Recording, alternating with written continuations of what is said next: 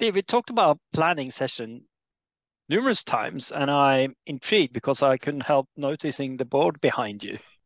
What's that? You're a sneaky one, Svenari. Always watch what you've got going in the background. If Svenari's on a call, you're right. Um, it was a couple of weeks ago, and I had some colleagues in the office, and we were talking through how we plan. The session looked nothing like this, by the way, but we started off by saying, well, in the morning, we want to have like some plenary speakers, some audience interaction to prioritize stuff. Then in the afternoon, we kind of wanted a ranking exercise, which came out of some of the mapping work that had been pre-done, with groups looking into that with a couple of goals. And really, what I was doing here with a couple of colleagues was just drawing stuff out, just sketching it to try and get a sense of what we could do, how it would work, what the time and space would be. Do you do this?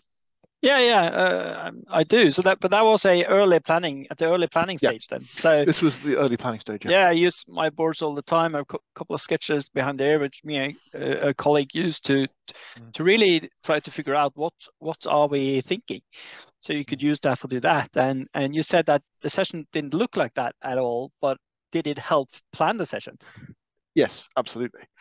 And I think that's the trick. It's that facilitation starting before the room, starting with the people who commissioned me, I guess my clients or my colleagues internally, and really understanding what they want to do and using a sketch, working in the real world to kind of help make sure the intervention was as good as possible.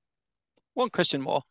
Have you transferred that into a digital format, or is that just the thinking help that you created then and there? This is just the thinking help I created then and there, but I sometimes do sketchnoting in Microsoft PowerPoint, but that's for another day.